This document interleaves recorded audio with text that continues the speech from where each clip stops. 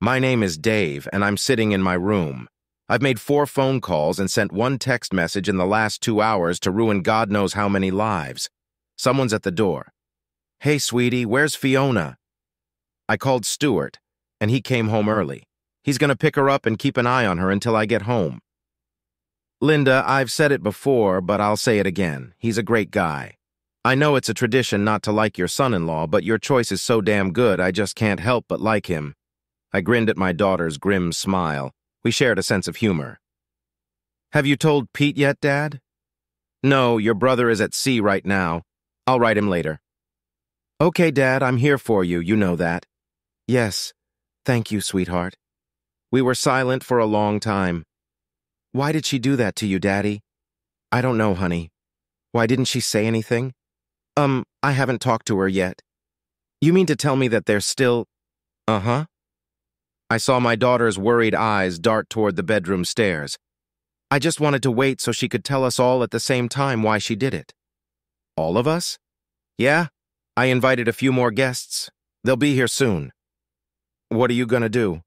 No more or less than it takes to get through this. So you have a plan already? I do. It's not up to her? No, the facts speak for themselves. The cause is irrelevant. But she could have been blackmailed. Believe me, if you saw what I saw and heard what I heard, you'd realize she wasn't being blackmailed. Linda looked into my eyes for a moment. I thought you were taking it normally, but now I see that you weren't. I didn't. I looked away. No daughter should ever have to see her father cry. What would you have me do? You do what your conscience tells you to do. I won't think any better or worse of you no matter what you decide. Thank you, Dad. Do you have any idea why she did it? I have no idea, honey. Until this morning, I thought we had a good marriage. What happened this morning? Well, your mother's always been bad at lying and keeping secrets. It's just not in her nature. After 27 years together, I know her habits like my own. She showers every morning. Every Tuesday and Friday, she washes her hair. She is in there for about 30 minutes. This morning, she spent almost an hour and a half in there. When I walked in there to tell her she was going to be late for work, I saw what kind of underwear she was wearing and what she was going to wear. It wasn't her usual office clothes. I asked her what her plans were for the day, and she said it was nothing out of the ordinary, just work. She was lying. Every time she thought she was going to be late for work, she started to worry. This morning, she was as cold as a cucumber. That's when I realized she wasn't going to work. So what did you do? I canceled work and parked a little further down the street. I was going to follow her when she left, but she wasn't going anywhere. I stayed there until the guy she works with at the real estate agency showed up around 11:30. I snuck in and made sure it was exactly what I expected, and then started thinking about what I should do. After that, I made a few phone calls, and here we are. Were there any leads, Dad? I mean, before today? I thought you were doing okay. No, honey, nothing. As far as I knew, I loved her, and she loved me. We were going to work a few more years and then retire and live happily ever after. Daddy, I have to ask you something. Did you ever... Don't even say it, Linda. No, I never betrayed your mother. I've never disrespected a woman so much in my life. Even when our sex life pretty much died a couple years ago, I just let it go. What? You haven't had sex in 2 years? No. Your mother was never overtly sexual. She just didn't seem to enjoy it very much. Sure, she seemed to enjoy it when we started, but that was in the beginning. When she went through menopause 2 years ago, everything just completely dried up. So when you found her today, it must have hit you hard? I let my steely gaze answer that for me. At that moment, there was another quiet knock on the door. I opened it and saw my father-in-law standing there.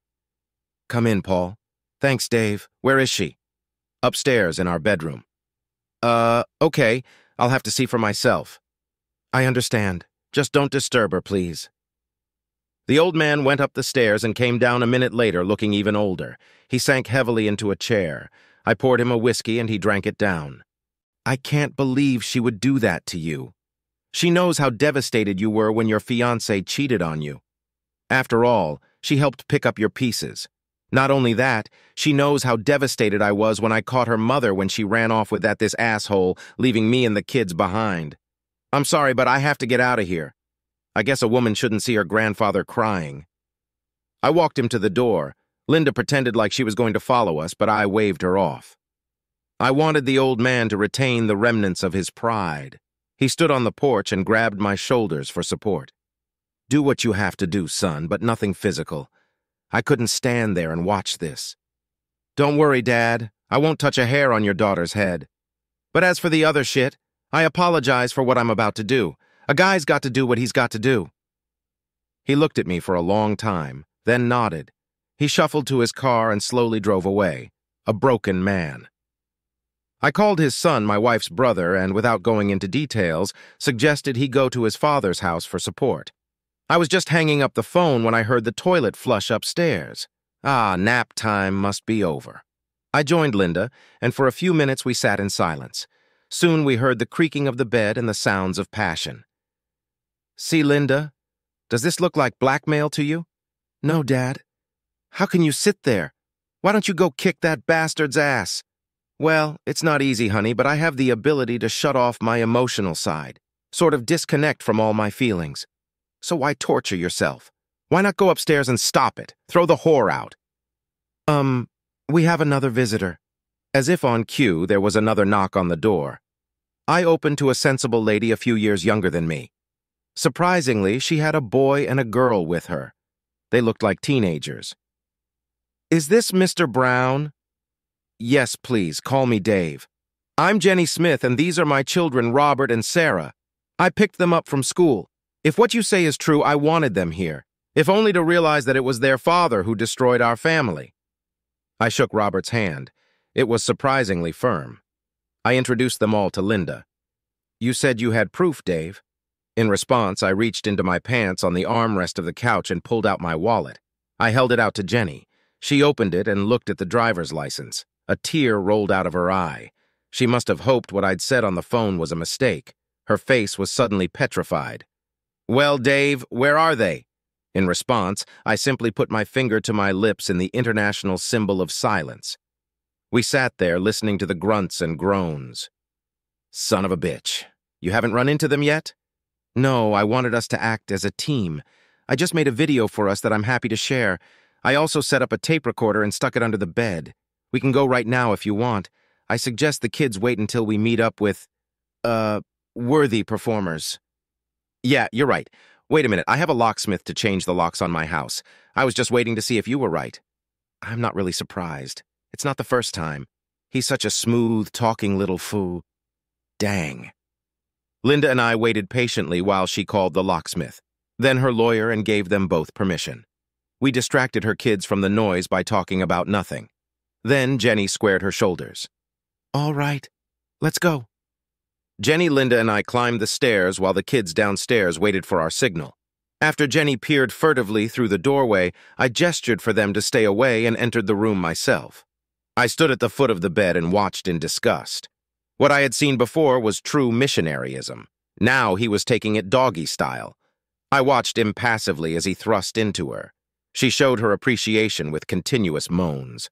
She refused to have doggy sex with me shortly after the wedding, said it was degrading.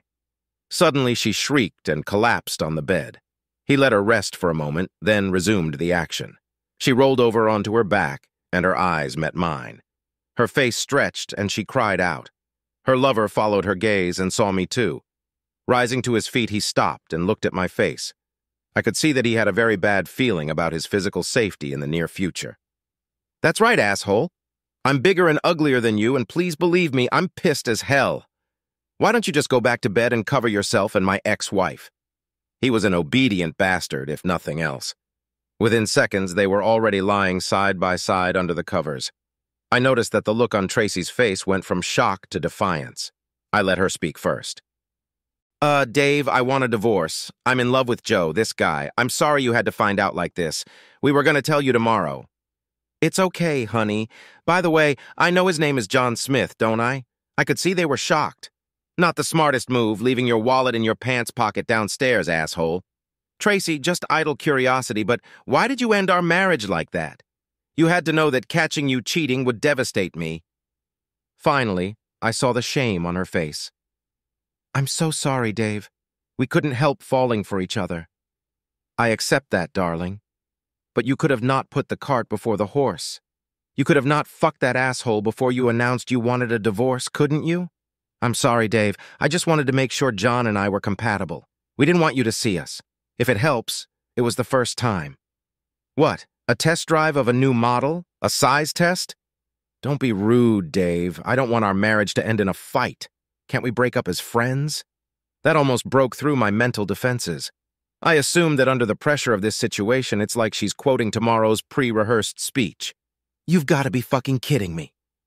We stared at each other until Tracy lowered her eyes. I decided it was time to start scoring. Your father wanted me to tell you how disappointed he is. He had hoped you wouldn't turn out to be a slut like your mother. Tracy's face turned white as a sheet. Yeah, I called him. I'm surprised you haven't seen him. He was just standing here half an hour ago. Why? Because, bitch, I wanted you to start feeling the same pain I've been feeling since that asshole showed up. I don't know what the kids would think of that. Oh, God, Dave, please don't tell the kids, please. Sorry, honey, too late. Linda took this moment to appear in the doorway. Tracy took one look, shrieked, and hid her face under the sheet. Don't worry, Mom, it doesn't work for ostriches, and it won't work for you. Tracy just moaned under the sheet. Her bed partner continued to look very uncomfortable. When Dad called me, I questioned it. I just couldn't believe you would do that to him. Now I understand why he called me. If I hadn't seen it with my own eyes, I might have convinced him to forgive you, but seeing you like this, I know that will never happen. Silence, save for deep, agonizing sobs, was the only answer. Well, Mom, if you have nothing more to say, I'll say it all. We don't need you babysitting your granddaughter this weekend. In fact, if cutting her off from seeing her protects her from your poisonous influence, then you can kiss her goodbye once. From beneath the sheet came a pitiful, no. Now Linda was sobbing herself. You should have seen the look on poor old Grandpa's face. You devastated him. She turned to run, but I grabbed her and hugged her. She broke free and ran downstairs. Soon we all heard the front door slam. A few more minutes passed before Tracy reappeared with red eyes. Why did you do that, Dave? Because you haven't yet experienced half the pain that I have, Tracy. You haven't felt your heart ripped out and stomped on. But you'll get it, I assure you. Now I've had enough of this charade. Just get out of my house, both of you. A defiant expression reappeared on Tracy's face.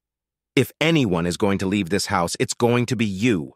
I used the power of attorney you gave me just in case something happened to you, to transfer the documents into my name only. I think the hotness of her own voice even surprised Tracy.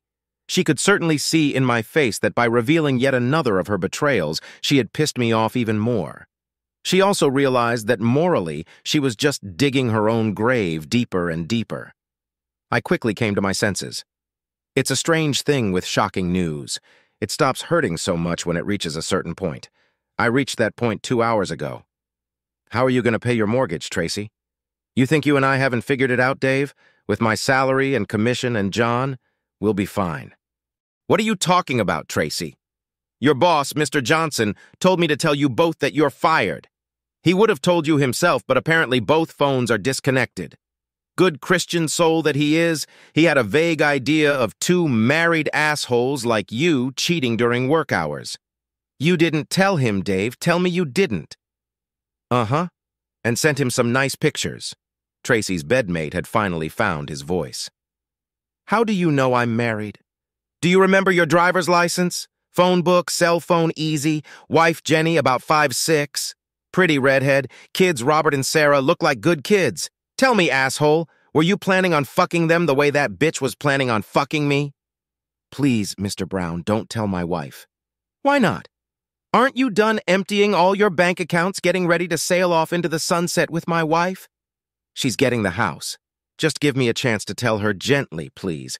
She doesn't deserve this. I still love her in my own way. She doesn't deserve to find out. What, she doesn't? Yeah, you're right. Unfortunately, it's too late. I didn't need to turn around to know exactly when Jenny and her kids walked through the door. His face spoke for itself. The look on his face was priceless. Yes, it is too late, my dear husband. I am eternally grateful to Mr. Brown for bringing this to my attention. Just so you know, the video he'll give me should be enough to activate the post-marriage contract we drew up last time I forgave you. Tracy turned her head to look at her bed partner. In my detached state, I lazily wondered why. Was it the fact that he was a serial cheater, or was it the news that their financial plans were now thwarted? My house has had the locks changed a long time ago. If you want to come by in the morning to get your stuff, it'll be in the dumpster I'm going to hire this afternoon. Throughout this tirade, poor John stared in horror at his feet. I found out later that he was the one who seduced Tracy, but the test drive was her idea. In fact, his plan was to tell his wife and family the next day. He looked longingly at his wife, then glimpsed the children, but couldn't look them in the eye for long. Jenny was losing control of herself, but came to her senses briefly. Well, kids, if you've ever wondered what a whore looks like, take a good look. Tracy cringed under their gaze. Jenny grabbed the kids and ran out. I walked over to the bed and growled at the shrinking couple. Just get out of my house. You have no idea how furious I am right now. I'll be back in 2 hours or so. I want you both gone when I get back. One look at my face convinced them of the seriousness of my intentions. I ran after Jenny and detained them before they left. We agreed to meet at a coffee shop, which we did. We comforted each other and tried to guide the kids through the upcoming process. Robert turned out to be an adult beyond his years and helped calm his sobbing sister. I really wish her father was here to see his daughter's pain. I gave Jenny my card and offered to help her in any way I could. I think we parted as friends. The next week was really hard. Yes, I can shut off my emotions in a critical situation. However, that doesn't stop the pain. It only postpones it. Of course, I was busy with work and lawyers. They were very interested in my testimony, especially the tape recorder I pulled out from under the bed. It recorded some pretty decent conversations in which the two lovers detailed their plans to take over most of the two families' marital property. Tracy justified it as her right because of my earning power. Of course, the position in divorces was equal, but my lawyer informed me that judges had a way of getting away with it, and evidence of pre-planned fraud could often sway them. Linda insisted on listening to the tapes, too. We were both stunned by her mother's planned vindictiveness. Linda called her mother for an explanation, but got nothing to convince her that it wasn't just pure evil. I made a brave face for Linda and a brave voice for my son when he called, but it wasn't easy. The next weekend after the show, I got a call from Jenny. She was very happy to mow her own lawns, but had no idea how the mower worked. After a few lessons on Sunday and doing other minor maintenance work, I was invited to stay for dinner. We chatted as the kids went to bed. Then things got serious. How are you, Jenny? About as well as can be expected, Dave. Thanks for asking. I think I've been mentally preparing for this for years. Deep down, I knew it would happen again. My lawyers found out what he planned to do with our finances and blocked the whole thing. I couldn't believe that little asshole was going to leave us practically penniless. Asshole. My lawyers tell me I'll get the house, alimony to me and child support, plus 90% of the assets thanks to the evidence we have and the post-wedding agreement. Glad to be of service, Jen. My attorney said something similar, but only about 50–70% of assets. He came by 2 days ago begging for alms. I think his lawyers were telling him the same thing as mine, and the thought of being raped terrifies him. I told him to back off. My only concern is the effect on the kids. Sarah is at the age where she can develop normally without a father, but I worry about Rob. I know, Jen. At his age, a boy needs a good, strong role model.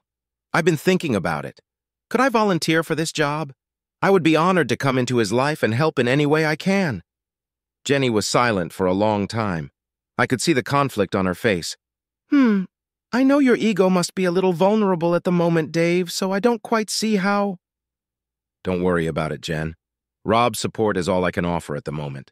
I could see the look of relief on her face. We discussed the details for a while. What about you, Dave? Are you okay? I don't know, Jen. I'm still a mess. I don't know what I did to make her hate me so much. Finding her with your John just emasculated me. It makes me question my own manhood. Was I so inadequate that I just don't know?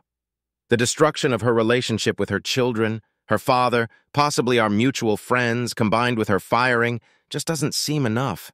I only feel like half a man. Believe me, I know exactly how you feel, Dave. Jenny stared at me, obviously reasoning with herself. Finally, she continued, You know what you need to do to regain your manhood, don't you, Dave? Jenny leaned toward me with a steely gaze. Yes, yes, Jen, good. How comfortable are you with me, Jen?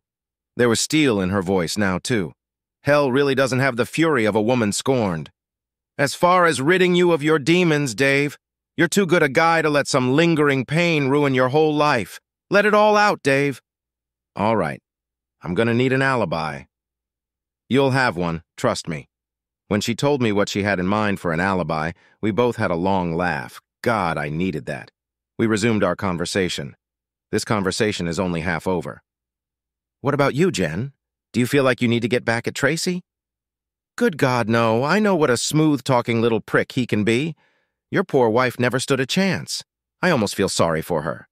We parted as friends, and she promised to talk to Rob about whether he was interested in helping restore my old car. That set the plan for the next 6 weeks. After school, he would come over to my house and we would mess around. I took every opportunity to talk to him and we became friends. After I drove Jenny home, everything changed. I used my free time to spy on the happy couple. With their bank accounts frozen, John and Tracy couldn't get their own place. Tracy was staying with one of her few remaining friends. Shithead was doing the same with one of his own. They spent most of their evenings together and then split off in different directions late at night. Eventually, I established a clear enough pattern to call Jenny on Thursday night and announce that the next night was the night. She arranged for the kids to go to her parents' house for the night. I drove up to her house and parked in the driveway. Then, after kissing her on the lips, I rolled John's old motorcycle out the back gate and started it up a block from her house. Once at his buddy's house, I looked around, then quietly fired my air pistol into a streetlight. After that, all that was left to do was wait in the bushes on the side of the driveway. He surprised me by breaking the routine. He arrived 40 minutes later in a cab instead of a car. The reason became clear when I saw his unsteady footsteps coming down the driveway. He was drunk. Now, a low blow was never in my nature. My sense of honor demanded a fair fight. I stood up to him. My lawyers found out what he planned to do with our finances and blocked the whole thing. I couldn't believe that little asshole was going to leave us practically penniless. Asshole. My lawyers tell me I'll get the house, alimony to me, and child support, plus 90% of the assets, thanks to the evidence we have and the post-wedding agreement. Glad to be of service, Jen. My attorney said something similar, but only about 50–70% of assets. He came by 2 days ago begging for alms. I think his lawyers were telling him the same thing as mine, and the thought of being raped terrifies him. I told him to back off. My only concern is the effect on the kids. Sarah is at the age where she can develop normally without a father, but I worry about Rob. I know, Jen. At his age, a boy needs a good, strong role model. I've been thinking about it. Could I volunteer for this job? I would be honored to come into his life and help in any way I can. Jenny was silent for a long time. I could see the conflict on her face. I know your ego must be a little vulnerable at the moment, Dave, so I don't quite see how— Don't worry about it, Jen. Rob's support is all I can offer at the moment.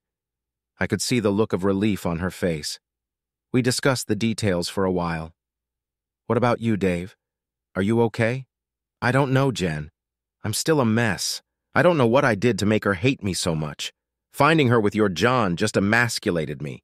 It makes me question my own manhood. Was I so inadequate that— I just don't know. The destruction of her relationship with her children, her father, possibly our mutual friends, combined with her firing, just doesn't seem enough. I only feel like half a man. Believe me, I know exactly how you feel, Dave. Jenny stared at me, obviously reasoning with herself.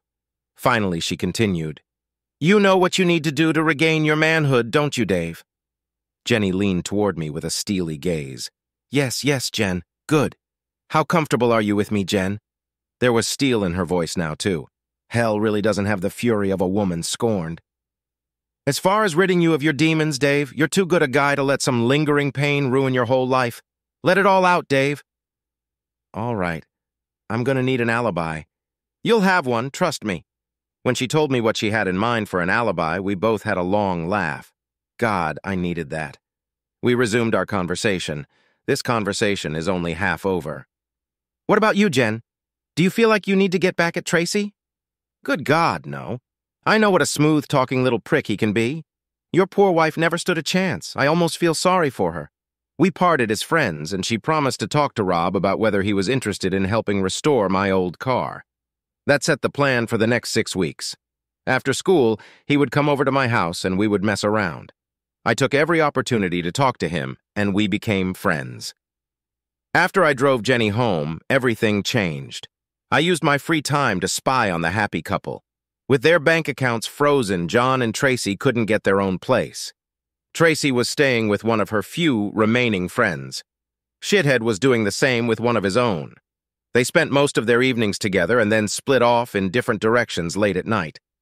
Eventually, I established a clear enough pattern to call Jenny on Thursday night and announce that the next night was the night. She arranged for the kids to go to her parents' house for the night. I drove up to her house and parked in the driveway. Then, after kissing her on the lips, I rolled John's old motorcycle out the back gate and started it up a block from her house. Once at his buddy's house, I looked around, then quietly fired my air pistol into a streetlight. After that, all that was left to do was wait in the bushes on the side of the driveway. He surprised me by breaking the routine. He arrived 40 minutes later in a cab instead of a car. The reason became clear when I saw his unsteady footsteps coming down the driveway. He was drunk. Now a low blow was never in my nature. My sense of honor demanded a fair fight. I stood up to him. "Hello, John." He froze. Then in the dim light, I saw recognition light up in his eyes. He certainly didn't react the way I expected. Well, they don't call it Dutch courage for nothing. Well, this is the guy who couldn't keep his woman in line. Very bad move on his part. Instantly, my carefully thought-out plan of limited attack went out the window. The offended brute pounced. A right punch to the jaw caused him to fall to all fours. Then my memory fogged up a bit. Based on later reports, I kicked him several times in the ribs, stomped his kidneys and shins, and then landed half a dozen apt blows between his legs. Fortunately, my red haze cleared, allowing me to complete the last part of my plan. I picked up his emotionless body and threw him into the middle of the road. Maybe the police would think he was another unfortunate victim of a hit and run. Maybe not. Jenny was eagerly awaiting my return and questioned me about how it had gone. She didn't seem upset that I had disrupted my plan in anger. Upset people don't usually smile like Cheshire cats. When she had all the dirty details, I excused myself to go take a shower and get rid of any potential evidence. I checked for bruises on my knuckles. Everything was fine. My eyes were closed when I felt a cool breeze and then warm skin. A pair of arms wrapped around me from behind. "I thought you didn't want this." "Fuck what I want. You need this. You got the man, now you need to get his woman." I turned around and we kissed. God, I needed that. We finally got away from each other. Besides, when the police come to check my alibi, I want to be as convincing as possible. Now finish up and go to the bedroom. Who am I to refuse a lady's request? Still wet, I threw her on the bed. Normally, as a lover, I pride myself on my attention to a woman. Today, there was none of that. I took her as long and as hard as I could. As far as I could tell, she was enjoying it too. I woke up in the pre-dawn light when I felt her slide back into bed. She snuggled up against me. "I'm so sorry, Jen. I was really tired last night. I hope you weren't too disappointed. If that was you in second gear, God help me when I get your third." I then gently made love to her a few more times. After that, we both dozed off again. I woke up when breakfast and coffee arrived. "Hey, Dave, some jerk broke the back window of your car last night. I already called the police. Sure enough, the police came and my number was entered into their system. It was soon linked to a report of a possible assault last night.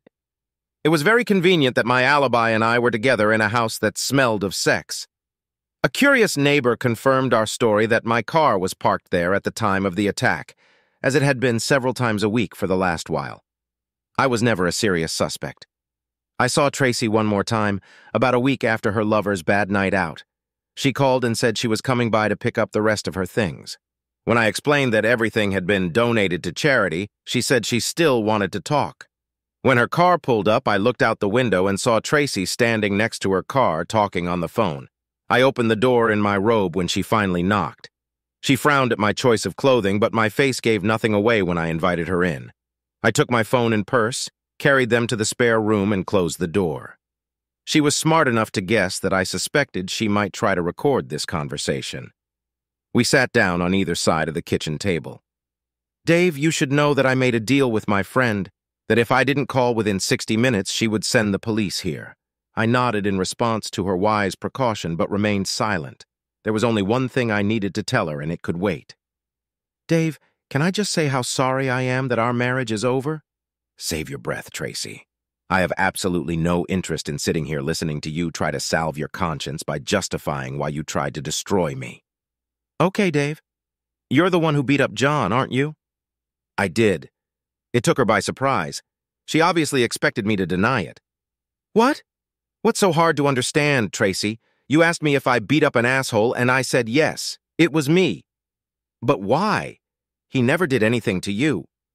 Look, Tracy, extramarital sex can't screw up your brain that fast. When I saw you spread your legs for him, it completely emasculated me. It shattered my male confidence. It made me doubt my ability to satisfy a woman. It robbed me of my pride. She was shocked.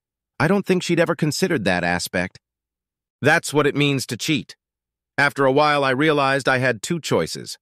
I could be a sad, lonely old man like your father, a useless, empty carcass, or I could fight my way out of the corner you and your lover have driven me into. Does it really surprise you that I chose the male option? The only option that will allow me to remain a man? Is that so? Yes, I destroyed your boyfriend, and if I feel it's necessary so I can hold my head high, then I will do it all over again. You forced me into this, Tracy. There can only be one survivor. To prevent you and him from destroying me, I must destroy you both. The words were spoken with such calm, chilling certainty that they left no room for doubt. Boo. But John and I just fell in love, Dave. We couldn't help it. You remember being in love, don't you? Yeah, Tracy, I remember 8 weeks ago.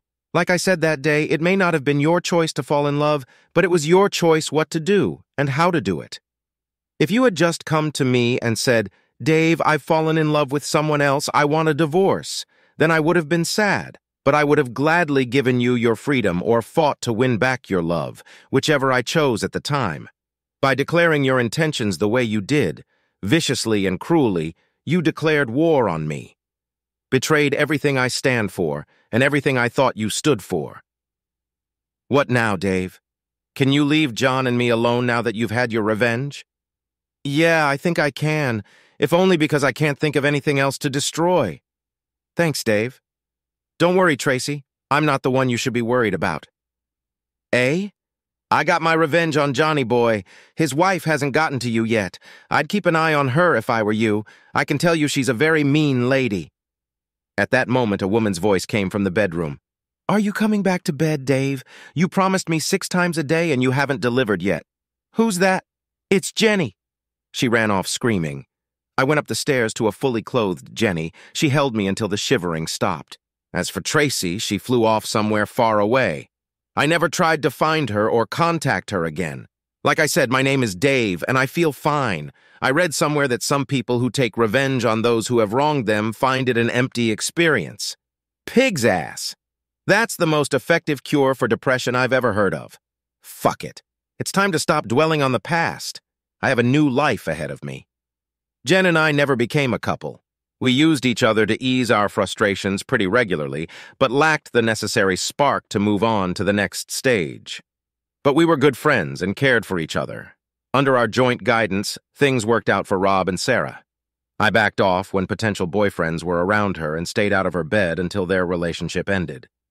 1 or 2 of them were a little scared of me, as I told them that if they hurt her in any way, they would have to answer to me. Before the last one proposed to her, he even asked my permission. He was a great guy, and I happily blessed their union. The wedding was very emotional. Her father left, and she asked me to walk her down the aisle. At the wedding, she introduced me to an old friend of hers. With my Jenny and self-therapy, I have become balanced enough to have a normal relationship, and am now considering asking Jenny to marry me. Well, why not? If it wasn't for the payback I put on the 2 crooks, would I have recovered enough to lead a normal life? Hell no. My name is Tracy, and for the past 2 years, my life has been hell. I think I can justify what I did back then. However, it's much harder to justify what I did last week. Looking back, I realized that my life with Dave was good. However, it has become stale. The only thing I have left is my first granddaughter. So when John started showing interest in me as a woman, I felt like a teenager again. He was attentive and caring, and what can I say? He swept me off my feet. In the back of my mind, I knew something was wrong with us, but it felt so damn good. Our relationship followed the usual pattern of talking, dating, kissing. I don't remember guilt ever being an issue. By the time we crossed the line and kissed, I already knew I loved him and he loved me. We planned to leave our spouses and get married. My friend Carol, who had gone through a difficult divorce, explained that her ex had taken over all the assets from the beginning, and it was very difficult for her to even hire a lawyer. That's why John and I quietly took control. I didn't know how his wife would react, but I was pretty sure my Dave would not be happy. We had often talked about what cheating was, and I realized that I would be out of line before John and I even announced our decision. I fully intended to give Dave whatever the court required after the divorce. I just wanted to be in the driver's seat and protect myself from any retribution. Carol also asked if I had slept with John. I had never particularly enjoyed making love, but a girl has to think she's still woman enough to be sexually attractive. I knew my husband still found me that way. He demanded that I hug him quite often. If I had the same spark for Dave that I had for John, this whole mess could have been avoided. Anyway, Carol planted doubts in my mind. What if John had a tiny buddy or would only last 5 seconds or something? When I needed sex sometimes, I wanted it to be good, didn't I? At my stage of life, sex was more of an emotional thing than a physical thing. I didn't expect John to be as good as Dave. Dave was attentive, gentle, and filled me up nicely. This is what spawned my latest catastrophic betrayal of my marriage. Thus, my first encounter with John was a double exercise. One to test him and the other as a final bonding exercise to steel myself for the emotionally demanding tasks we had planned for the next few days. Frankly, I wanted to capture John's attention so he wouldn't give up on our plans. Even then, I suspected he was a pretty weak man. Had I ignored the possibility of being caught and Dave freaking out? Did I think about how it would affect my father and children? The simple answer is no. I never expected to get caught, and if I did, I never expected Dave's nuclear response. As for the rest, I just didn't think about it. I never compared myself to my mother. I was so young when she left us that it just didn't enter into the equation. After all it cost me, I wish I could say that sex with John was mind-blowing, but it wasn't. His buddy wasn't tiny, but he wasn't of Dave's caliber either. It lasted a decent amount of time, but seeing that I was dry after a few minutes, it only made it uncomfortable. I caught myself pretending to be happy, just like I did with Dave. I still have no idea how Dave found out about my one and only cheating. It just didn't matter to me. I was devastated when I saw the hurt in his eyes when he walked into the room. Later, I tried to justify myself to myself, but of course I couldn't. He had never done anything bad enough to warrant it. My guilt manifested itself as disobedience for a very short time, but it didn't last long. The thought of my father witnessing my misbehavior and my daughter's words were just killing me. The look on John's daughter's face was almost as horrifying. I had no idea my husband was capable of such cruelty. When I got the call from the hospital about John's hospitalization, I instinctively knew it was Dave's doing. The doctors thought John's broken jaw, concussion, bruised kidney, 3 broken ribs, cracked tibia, and shattered groin were consistent with an accident. That's not what I thought. That's why I called the police and gave them Dave's name and license plate number. But when I called back 2 days later, they said Dave was not a suspect. That's why I stayed with John all week while he was in the hospital. I knew he needed my protection. Until 2 months ago, if you'd asked me if my Dave was capable of this, I would have said no way. Within 15 minutes, in my old bedroom, I glimpsed a new one. Dave's monster. The monster I knew I had created. A monster more than capable of boundless cruelty. Yes, I just knew it was Dave. That's why, just before John was discharged, I called Dave and arranged to meet at our old house. This shit had to stop. Hadn't he gotten his revenge yet? John and I were both destroyed. We needed to face it. I was sad to walk to my front door, not as sad as I expected from the upcoming conversation. How had I gone from loving a man to thinking of him as an enemy in such a short time? Before ringing the doorbell, I called Carol and told her to call the police if she didn't hear from me in an hour. The door was opened by Dave in a robe, unusual. There was no expression on his face as he invited me in. When he asked me to hand over my phone and purse, I scolded myself for not thinking to bring my voice recorder. Then I asked myself why. He would never admit to the assault. I quickly glanced at the stranger I had known for over 27 years. I felt remorse for the way our marriage had ended. By explaining how I felt, I hoped to ease his pain and maybe get him to back off a little. He shut me down as soon as I started, said he wasn't interested in why. His tone was harsh and his expression blank. Who was this guy? I didn't recognize the face or the voice. I was stunned when he nonchalantly admitted to beating up John. When I heard his motivation, I realized why he did it. Let's just say it did nothing to assuage my conscience. I genuinely didn't understand why Dave hated John so much. He, of course, was very quick to put that thought in my head. I suddenly realized how self-centered I had become. It blinded me and allowed me to rationalize the completely unacceptable. I suddenly realized not only what we were being punished for, but that judging by the look on Dave's face, there was more to it.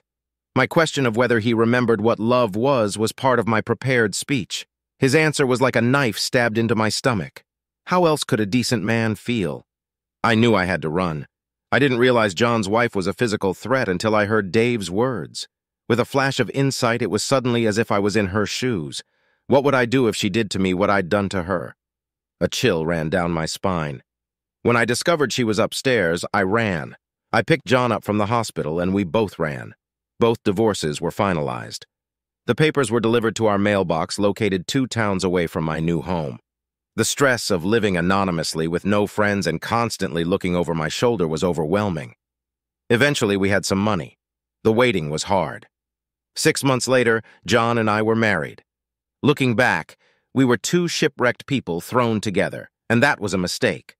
I also think one of the motivations was that by getting married, we could retrospectively justify the pain we had caused many, especially ourselves. My most recent fall started innocuously enough. John's only remaining testicle never worked. He was completely unable to get an erection. We could never afford the course of testosterone treatment needed to alleviate this problem. This caused him to be cranky, insecure, and jealous. Let's face it, a marriage rooted in infidelity is an uphill battle from the start. His nagging also made me very unfriendly. A friend of mine recommended ZHT therapy to me. She had cured her similar condition that way. I quipped about the likely cost, but she explained that since every other woman over 45 was treated, it was much cheaper than testosterone therapy. One more visit to the doctor, and like magic, my life returned to a happy normalcy. My doctor warned me that one of the side effects of estrogen pills is the revival of my libido. He said this with a smirk, as if it was a good thing. However, when it happens to the wife of a man with erectile dysfunction, it is very devastating. I felt more horny than I ever had after the first 5 years of my marriage to Dave. John dismissed my pleas for oral sex and masturbation, which would have helped. I quickly learned to hide vibrators from John. They just caused him something shocking. When a guy at my new job started showing interest in me, I couldn't help but respond. He was much younger than me, and it was very flattering. Hiding our dating was extremely difficult. The insanely jealous John was much harder to fool than Dave. The first time we kissed, I felt like I'd been electrocuted, not from excitement, but from a strong sense of déjà vu. I refused to go through it again. I refused to cheat. I thought long and hard, but I finally came up with a solution. It was far from perfect, but John had to respect my motives, didn't he? So I sat John down on Thursday night last week and told him as gently as possible that I wouldn't be home on Friday night. I have a lover to meet. I'll be discreet. It's just sex, and I'll never rub his nose in it. I took his silence Thursday night and Friday morning as reluctant agreement. After treating me to dinner and a disappointingly short sex session, my new lover fell asleep. Embarrassed, I went home to the trailer where John and I lived. He wasn't there. The wail of sirens at dawn alerted me to the fact that he was hanging swinging from a tree. I did it again. Destroyed the man. I prepared myself for the payback I knew he had orchestrated. I was surprised to find that it consisted only of a suicide note and a letter to his lawyer. So the suicide note was emailed to all of our remaining friends who immediately dumped me. The letter to his attorney was to change the beneficiaries of his insurance policy and his will from me to his children. When will I learn? Never touch a man's pride.